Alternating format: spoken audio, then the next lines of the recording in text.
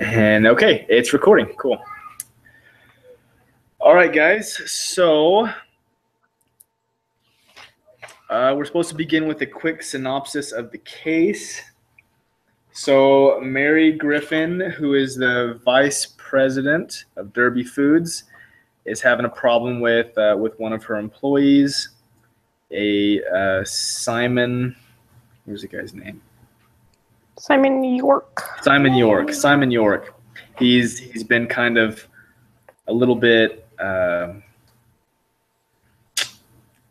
not a very good team player kind of thing, and so she's trying to decide what to do, and she's invited him in for to talk with him in her office. So I think that's kind of where it leaves off, I believe. So that's basically a synopsis, right? I mean, Simon York has been a really good employee, and he's done a lot of really good things for the company. But obviously, a company can't kind of tolerate certain behaviors. I mean, I think that kind of makes sense. So we have to try and just kind of go over some facts and the culture, and so I'll just kind of ask some questions, I guess. Does anybody else have anything else you want to add before we go to the questions? I don't. All right. Sounds good. Okay, so first off, it asks, so the issue is, Simon York's behavior. Okay.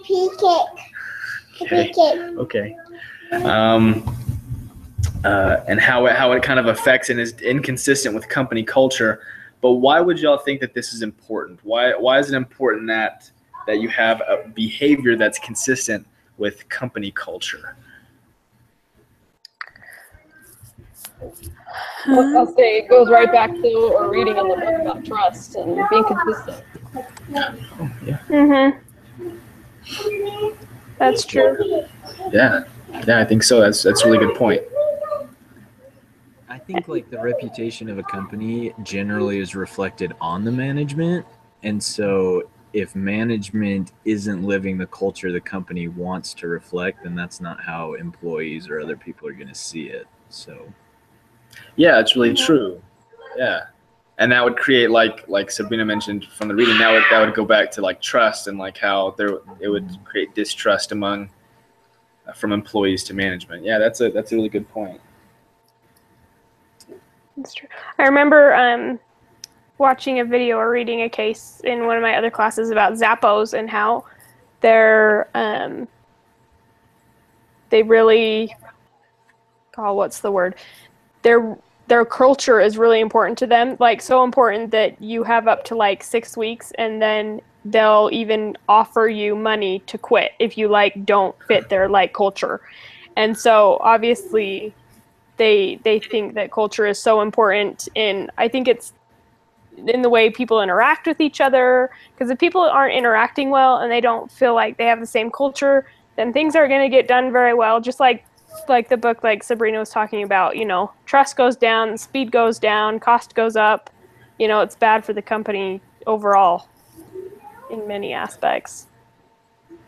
Yeah, no, that's exactly it. Like that's crazy that if you don't fit in, they'll give you money to quit. Yeah, they give all this incentive, like if you want this money, you can quit, and then we'll pay you to do it. And so like making sure that they have people who want to be there.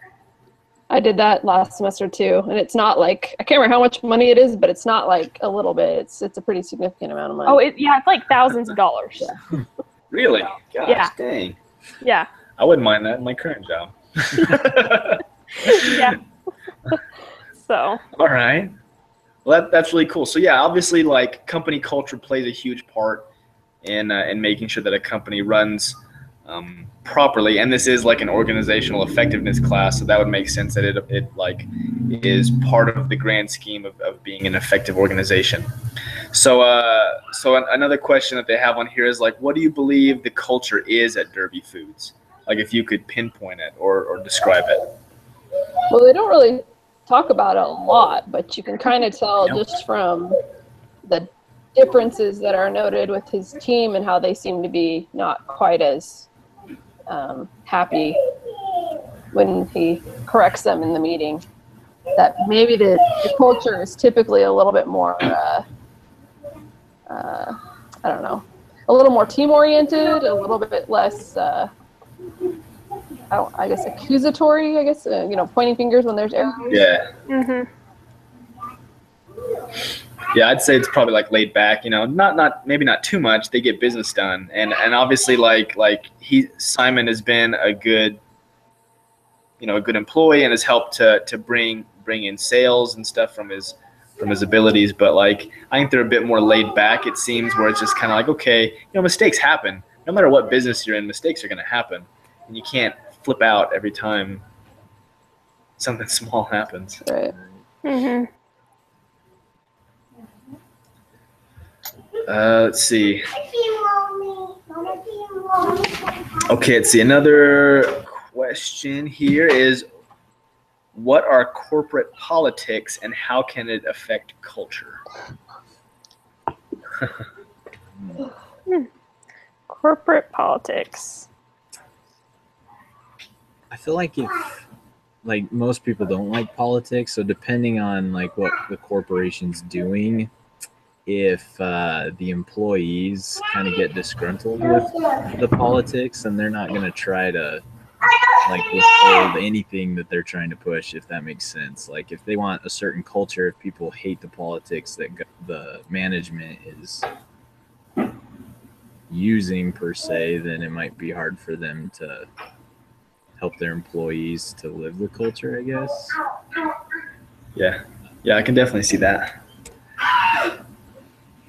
That's a really good point. It seems like, sorry, go ahead, Sabrina. No, I don't want to talk too much. I was going to say, honestly, I think this case is just almost right out of our book.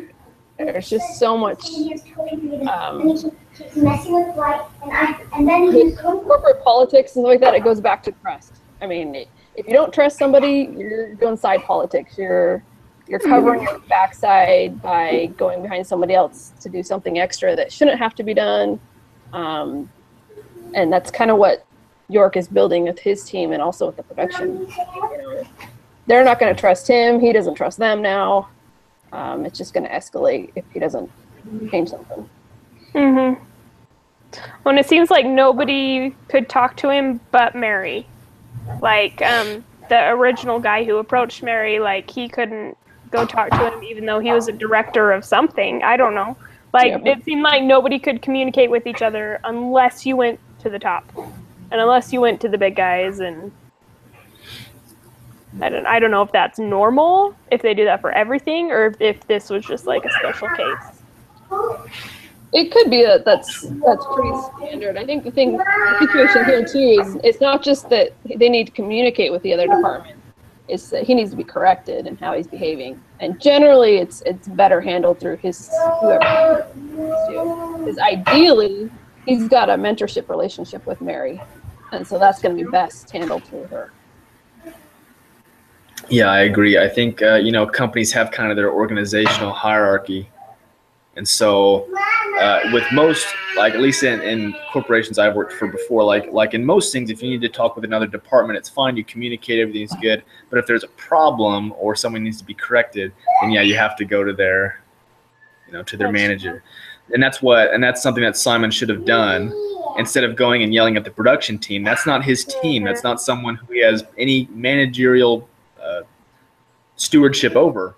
And so he kind of broke that line, that organizational line, and came to somebody else's department and yelled at their guys, and that's a huge no-no. And so, well, at the very, sorry, go ahead. No, go ahead. I was gonna say at the very least he should have talked to that director and not gone and chewed out his team. You know what I mean? Just to keep things, I guess, more fair. I don't know. Yeah, I know. I'm in purchasing, and if someone from the billing department came and started yelling at me, I'd be like, "Who are you? I don't. Yeah, what are you doing?" Unless there's an established relationship there, yeah, I think it needs to go through the proper channels. Yeah, exactly.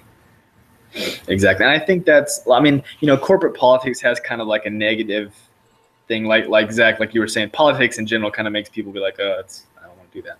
But I think in like from an organizational kind of situation where you have these corporate politics or this hierarchy of, if you have a problem with me, you go and you talk to my manager and they'll talk to me kind of thing, unless you're on equal ground, like, Right. yeah.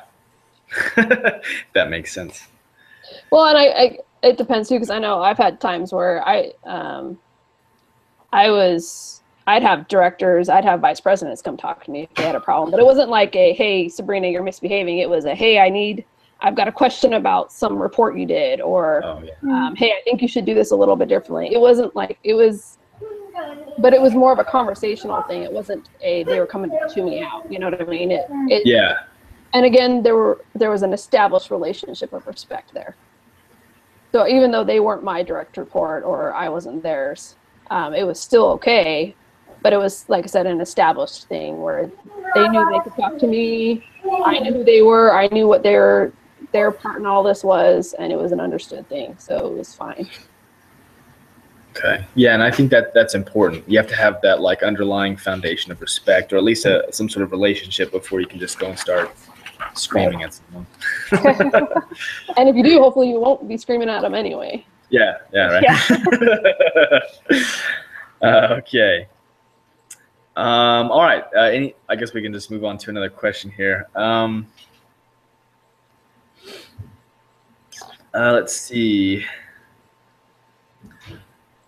So what are some recommendations that we have to maintain, change, or build on the existing culture, like in a positive way?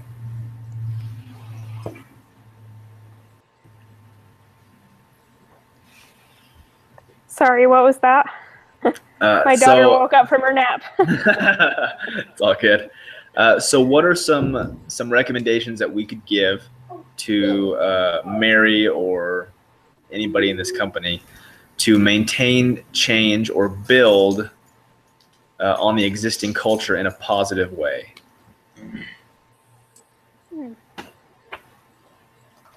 So one thing that I had thought, I've dealt with people in the past that are kind of quick to get angry.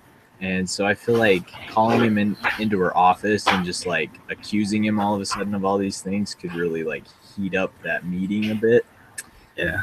So I thought a good thing that they could do is like if she calls him in, she could just tell him like, hey, I heard this, and like have no hint of accusation towards him and kind of get his side of the story. But a big section of this case study, they talked about like the good things he's doing for the company. So I think if she can try to like bring those out to like ease the blow and then help him build on his already strengths and make him realize like, hey, there's better ways to manage people. You're great at managing your job, but managing people, like let's work on this aspect of your job so that all around he can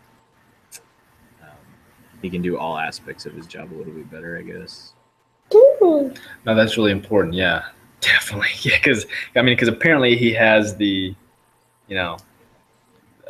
ability to blow up and go on an angry tirade. So we don't want that to happen again. Right.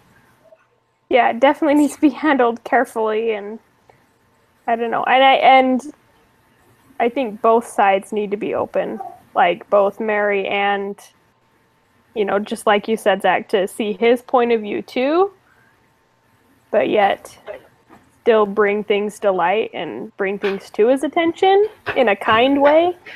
Right. I think you need to be like perfectly straightforward and don't beat around the bush so that there's no confusion about anything, but also like try not to make the situation worse either. Yeah. So I've got like 2 quotes that I used in my case study that go along with what you guys are saying. The first one is that this is the one from some article in Forbes that I found. Yeah. So this one just says,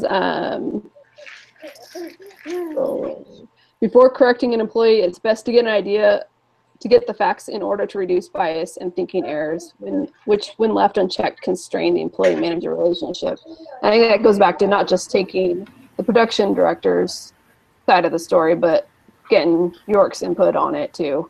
And then the second quote says, by focusing on facts instead of feelings, you can keep some of the emotional charge out of the conversation. There should be no ambiguity around the action and the results expected. So, I mean, it just goes back to what you guys are saying, and just making sure that you're not bringing York in there to accuse him of anything. You're bringing him in there to coach and to mentor him and to help him to see where he could have a more productive team and more productive relationship with other departments. Mm-hmm. Yeah, I agree. Yeah, definitely. Because it sounds like if he's like kind and doesn't blow up at people, that he could really have an amazing team and they could really accomplish a lot. Mm-hmm. If they all trusted each other. Right. Yeah. Well, I think he's got good intentions. I mean, in his little part at the end of the case study, it says that, you know, he was using, like, specifically the meeting where he corrected his team. He was using that as an opportunity to demonstrate that he's got high standards for himself and for his team. And I think his intentions are good, but the way he communicated it was not helpful. Yeah, it was very awkward. Yeah. Well, and it made him look like, was another quote I really liked. This is actually from our book. Let me see if I can find it.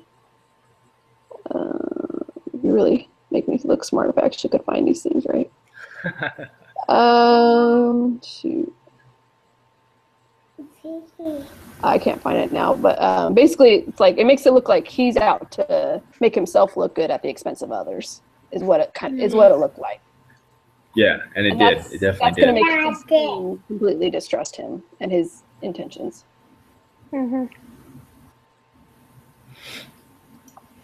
Yeah, because I mean, if I was on his team, I would think that, you know, if he's willing to throw me under the bus for this little thing, and I kind of like, you know, when I have something good happen, is he going to take that? Is he going to, you know, take the glory or the credit? So. Right. I mean, it's like I had a manager that I worked for a while, and she would be like, "No, you need to do it this way," and she'd be totally in my face about it. And then it would come up in a meeting. She'd be like, "Why'd you do it that way? You shouldn't have done it that way." I'm like, "You told me to do it that way. What are you talking about?" But you know, it really doesn't inspire trust, man. Yeah. Man. Yeah, that sucks. Either you're going senile, or you're trying to make me look bad just for the sake of it. Yeah. Okay. Well, all good points. All really good points. Okay. Let's see.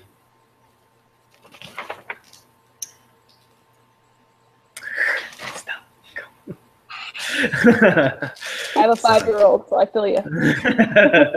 Sorry about that. Okay. So the last two things I think we'll discuss kind of Mary's role in establishing culture, Simon's role in establishing and maintaining the culture, and then we'll kind of conclude with that, I think, if that's okay with everybody. So with Mary, how is she supposed to like let's see, how do I put this? The two questions basically are, how is she supporting the culture and how is she working against the culture in what she's doing or what she has done? I don't think she is. I mean, I think she's aware for the most part of what's going on in the team, and maybe she should have said something after the incident in the meeting, just to make sure that see what was going on. But at this point, I think it's go time for her. She's definitely gotta. This is her moment to act or to fail to act. Yeah, definitely. I think one mistake that she's made is the fact that they both have two totally different agendas for this meeting, because he has no clue what the meeting is about. So she just had her secretary go and tell him that she's going to meet with him, and the secretary said that it's something to do with the X Games or whatever, with his new branding opportunities. but she's going to talk to him about how he handled the warehouse issue. So he's going to go in thinking that it's like an accountability meeting, whereas that's not what it's about. So it's going to totally throw off the meeting, and I feel like it's going to, like, I don't know how that'll affect him. So I think she needs to be a little more specific when she wants these meetings, like maybe send him a memo so that they don't have that miscommunication. It's gonna like blindside him. Right. Yeah. Well, kind of. I mean, because I think it does come down to the Winter X Games project, because all of the errors that he's flipped out about have to do with that project. And every time he said that you're jeopardizing my project. So it could just be that in her perspective, she's looking at it from a the means to the end, you know, how you're I like what you're doing with this project, but I don't like how you're getting there. So it's still an accountability for that project, because all the incidents have been revolving around that one project, or at least all the ones we know about. Yeah. That is true. That is true. I do think so. I think it'd be good to, because I mean, I understand where she's coming from by saying it's a project, but I also see Zach's point of view as saying, like, you know, this guy's coming in there thinking he's probably going to get, and what did he say when we had his little internal thing? It basically said that he thought it was like he's going to discuss how things can be better and how other people can work according to his thing, and so it's gonna kind of take him as, oh, this is a I'm in trouble meeting instead of a let me tell you about how good I'm doing meeting. Well, and I think that all is going to depend on how Mary handles it. I mean, because I think there's a lot of good things that she does need to, you know, give him props for. Because he seems to be doing a really good job. I think, can't remember who it was said earlier, but he's really good on the creative side and the promotions and all that stuff. It's just, you know, his new role in managing people that's causing some issues. Right. Yeah, I agree. Anything else anybody want to add? Nope. All right. Okay, well, let's go on to Simon then. So how is Simon supporting the culture, and how is he working against the culture? This one's a bit more obvious, but we can still discuss it. Well, obviously, he is not working within the culture, because I don't think their culture is to go out and yell at different departments. And he's obviously, you know, like we talked about earlier, not going through the right authorities to get there and report his problem. He's just doing it himself. But I think in his mind, he's trying to create a good culture of people who are responsible and accountable and living up to high standards. So I think his things are just handled not very well. Yeah, I definitely agree.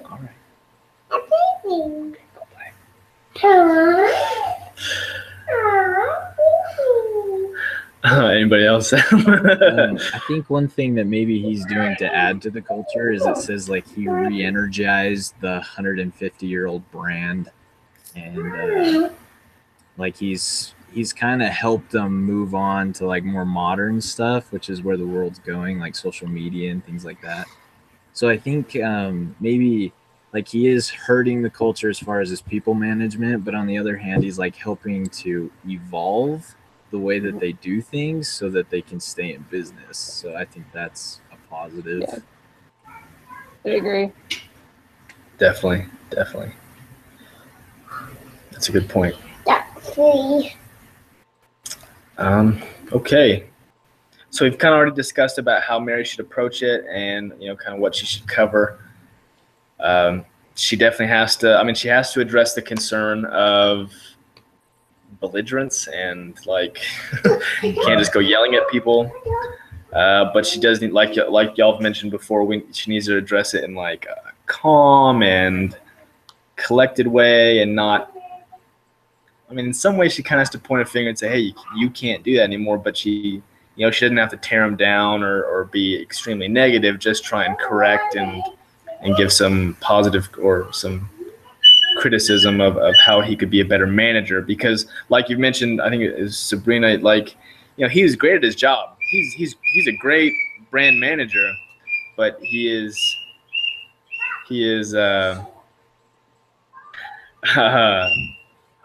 not a very good manager, and so those are the skills that he needs to work on in order to become a better employee and manager for Derby Foods. Can you take the whistle away from him? Go ahead and just take it away. But yeah, so No, I agree. that's oh man. All right. You're fine. Yeah, I think we gotta be done. Oh goodness. Here. Why don't we go ahead and finish up? This was a good discussion. One thing I wanted to just ask, did any of y'all know that this discussion was going to be on the company's culture? Because I didn't just get that from the case study. No? I No. didn't either. Okay. Because I mean, the All right. case study I thought that was doesn't weird. say a lot specifically about the culture. I mean, it's very there's a little indirect things, but it's very little. But I mean, it's only 2-page case study, so It's Yeah, very this- short. This is the shortest case study I've ever seen. So after last week's and then going to this one, I was like, oh wait, what? That's Yeah. No. Yeah, it's like sometimes they're harder if they're shorter because you have to like Right. just guess and right. kind of put things Right. in. Yeah, you have to make a lot more Yeah, assumptions. for real. That makes fun. All right. Well, okay. Thank you, everyone, for participating. Real quick before we end, I think we need to figure out who's going to do who's going to lead the discussion next week. So, anybody want to? Do we need to do Volunteer. all of them? I think like. Oh yeah, we have like something to fill out, right? Yeah, I actually Oh, have yeah. it if you want me to Oh, you fill it do? out. Wonderful. Yeah, if you could, that'd be great. Okay, so is this week 3 or is this week 4? This is week I 3. think this is 3. Oh, Michael do that.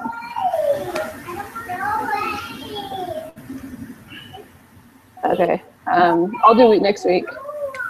Perfect. Throw that out there. And I can do the week after that.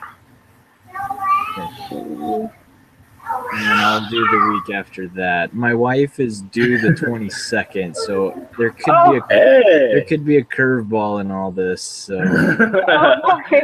Congrats. thanks. That's really cool. So, Katie, I don't remember your husband's name, but do you want me to put him down for week 7 and then we'll just rotate? Yeah, which week is that? We will, let's see. This is 3, 4, 5, 6, 7. Yeah, he can probably do 7. I think week 8, we're going to be in Disneyland. We won't be there that week. Okay, and then do you want me to just start? So. Do you want me just to start it over? So then Mike would be week 8, and then I'll do 9. Yeah. And let me see. I think that'll be perfect. Yeah, that sounds good. Is everybody? So I know this time wasn't what everybody signed up for. So I work. Okay, hold on just a second. Okay. I work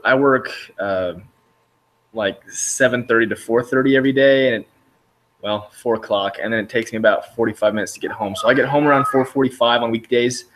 So anytime after that, I can make it work. Just whatever works best for y'all. Well, and I don't know if you guys looked ahead, but the one for next week, we actually have to turn it in like on Tuesday night. Yeah, Dang. I saw that there's like 2 parts or something to it. Yeah, I just looked at the little notice on this week. Bible stuff. Instead of like the case study write-up, we have to do a discussion and then do a different summary. I just looked at the note. I didn't look at the whole assignment. Oh, the prep for Okay. week 4. Yeah, that note. Oh, okay, yeah. Oh, yeah, we need to meet earlier. So I'm free every day after 4:45. Obviously, a little bit later gives me a little bit of time to get home and settled. But I can meet anytime after 4:45. During the weekdays, I'm at work and I can't meet. But then Saturdays, whenever. So whenever y'all want to do it, it's kind of my schedule. Yeah, I can do evenings except Tuesdays at 7. I'm a scout leader and I've got scouts on Tuesdays. So Nice.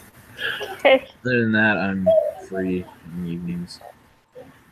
So I'm Okay. kind of all over the place. In our young women's presidency, and then I'm also the state camp director. So we have Wednesday nights, Thursday nights that I've got stake meetings. Tuesday, Monday, Thursday. So I got Wednesday night and Thursday night. I've got meetings. But then there's like a small window, like today, from 4 to 5 or whatever we're doing it. 4 my time, 5 your time, I guess. Okay. It just depends on the week, because like right now my husband's off today, so I happen to be able to Oh. get away from the 5-year-old. Just depends. Otherwise, I'd be having the same problem you're having. This will probably be a constant problem. I'm laughing because it's and I'm like, oh, I'm sorry, I feel for you, because I know you're gonna get off the phone and be like, ah. At least that's Yeah. Oh, that's funny. So do y'all want to do so then was it Monday Monday or Tuesday then next week? Why we have to turn it on Tuesday of next week? I said by the midweek due date, which has been Tuesday for everything else, right? Gosh dang. I know. Okay. I don't really see how Tuesday is midweek. I think it should be Wednesday. But anyway, it's a different discussion. Okay, well I'm free any of those days, like I said. Any day after 4:45, I'm good. So Yeah, Kyle and I should be good then. Either of those days, Monday or Tuesday night. Okay. Oh, here, I lied. I'm good, thank you. I'll see Peter in a minute. I'm almost done. See, told you. yeah. Okay, well then let's just say Monday work for everybody? Yeah, I can Yeah. do Monday. Monday works. And Sabrina, will Monday work? yeah, did you say 5, or do we want to do it a little later? Whenever. Like anytime after 4:45 works. For me at least. I'm just thinking if we can give you a little bit more time, it'd be nice, so that you don't have to rush as much. Oh, that's cool. If we want to do it like if that'll be better to y'all for y'all to do it right at 5 or something, because I know that y'all were all earlier, and so I'm sorry that I'm kind of dragging it later. But like 5 o'clock is great if you want to do it earlier, or if you want to wait till later in the night, we can do that too. Any strong opinions? What was that? Did any strong opinions? Well, I prefer earlier the better, so 5's cool with me. Okay. Okay, perfect. 5 on Monday. Okay, Sounds good. good with us. Alrighty, guys. Thank you for your time, and see you next week. All right, See ya. thank you. Okay, we'll see ya. Bye.